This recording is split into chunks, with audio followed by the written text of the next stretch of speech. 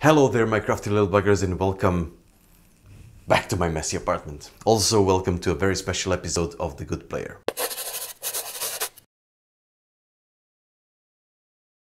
Why is it so special, you may ask? Well, because you guys helped me create this episode by commenting on this Instagram post from a few weeks ago.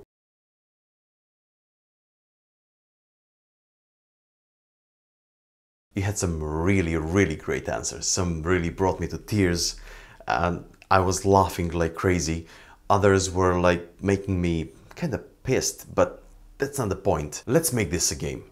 I made a list of 10 worst players out of your answers and I want you to name them. So the game's gonna go like this. I picked up these little dice boxes few days ago from a local store, but they're very cool for modding and I intend to customize one of these boxes for the winner of this giveaway. Now, how to enter the giveaway? First, like this video. Second, you have to be a subscriber. Third, share this video on your social networks using hashtag #GetCrafty. And fourth, leave a comment down below. And what should be in the comment? The comment should contain your witty name to any of the 10 players that I read through in this episode. So basically, name a player, and the most witty one, the subscriber that brings me to tears, is going to be the winner of this little dice box. So without further ado, let's just go through the worst players that my Instagram followers have encountered. Player number 1. Not a specific player, because I've had multiple, but people who can't understand the rule of cool aspect of D&D, especially in 5e, and have to identify every potential flaw in the way the DM runs combat, or uses an ability check or interprets a spell. Some things are intentionally open to interpretation and they're optional rules for a reason. Of course, this can apply to stuffy DMs too. The DM-player relationship should be one of collaboration, not confrontation. I have to agree with this, because as I said in one of the previous episodes of The Good Player, gaming is about having fun, not having fights. Keep that in mind. Player number 2. Oh boy. There's the sexist "I don't have to listen to you, you're just a girl" player from my first time DMing. There's the spotlight stealer, the yells loudly while we play in public player, the "I'll take the treasure" player, the moved my mini off the map and ran ahead of everyone else player, the rules lawyer, the "you don't use dex with your bow when I took a feat to do so" player. Sadly, most of these are the same person. Can you imagine this? Playing with somebody who has so many different quirks about playing. I think it's really uncomfortable. It's making people uncomfortable. Worst player number 3. My paladin had a very serious moment where she had finally found her son and they had a very intense fight.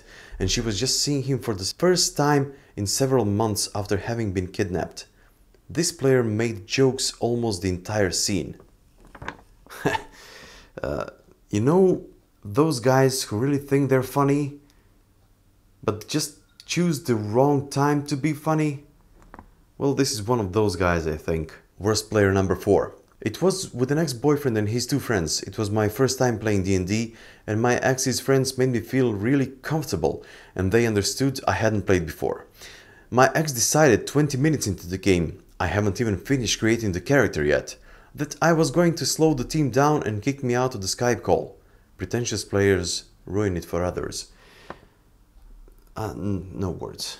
No words really. I mean, how do you invite somebody to play and then just kick them out for, I don't know, a reason that they're being a first timer or something like that? Let's just move on. Worst player number 5. They never showed up despite us rescheduling to fit their life. They wanted their lightsaber handed to them instead of them going through the story to get the parts, etc. They backseat played by telling people what to do so they could do whatever they wanted, and always judged people on how they played and always made new players uncomfortable. They were such a horrible drain in our campaign. Our DM banned them from other campaigns because of how horrible they made the environment. There is so much more to that player. I only played with them for less than a year, but it certainly wasn't the best intro to role-playing. But I still love it. Alright, We all encountered such players, the know-it-all guys, you know. Worst player number 6. The player who can't be bothered to remember anything from one session to the next and relies on other members of the group to keep track of everything for them. The player who doesn't give the DM anything to give back to them, then complains when other characters get a story arcs that don't interest them. And to a lesser extent, the player who min-maxes every character they ever create, and of course, the murder hobo. Okay, we've all had dealings with murder hobos, and no, just no. Those guys just ruin it all. I mean, why would you kill a bartender? He serves you drinks. For goodness sake. Worst player number 7. I think that the selfish player is the worst. The one that has crafted a detailed character and only wants interactions that impact them, only scenes that impact them. They want all the loot. They have no clue or care about the stories behind other characters. They're very difficult to handle because quite often they'll be offended when you challenge them. Yeah, the narcissistic kinds of players. I think we've all been there at some point of time. We dealt with those guys. Worst player number 8. We had a guy who liked to move other players' miniatures without permission, just move them around to his liking. So one time my good friend said, "I'm going to bite you the next time you move my mini." The guy moves his mini and my friend bites him, but he doesn't let go. We had to have 3 people to get my friend to stop biting him, literally pulling them apart. He never moved anyone's mini ever again. Really, this was hilarious. I laughed my buttocks off. Try to find a very funny name for this one. It's really one of my favorites. Number 9. Me. I'm a horrible loser and even worse winner. I get mardy when I lose, but if I win, I rub it in other players' faces. Also, when I play board games, I make a story for each move I make. It drives people mad. This was really funny because it came from a good online friend of mine. I could actually picture her doing all those things. It made it even more funny. Try to name this one. And worst player number 10.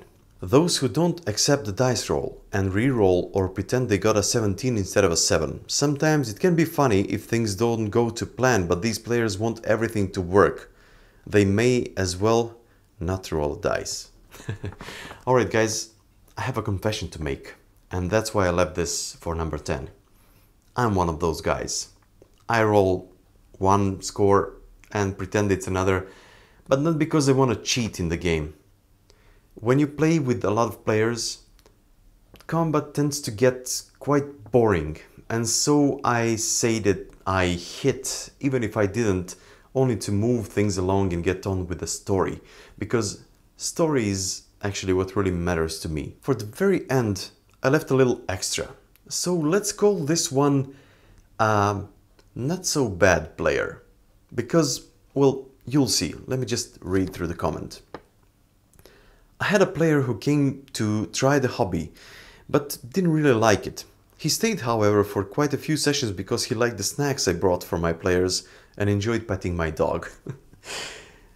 I know that this was supposed to be a top 10 list, but this one was not the worst player per se. It was just funny. It was not even a player, it was a dog petter or something like that.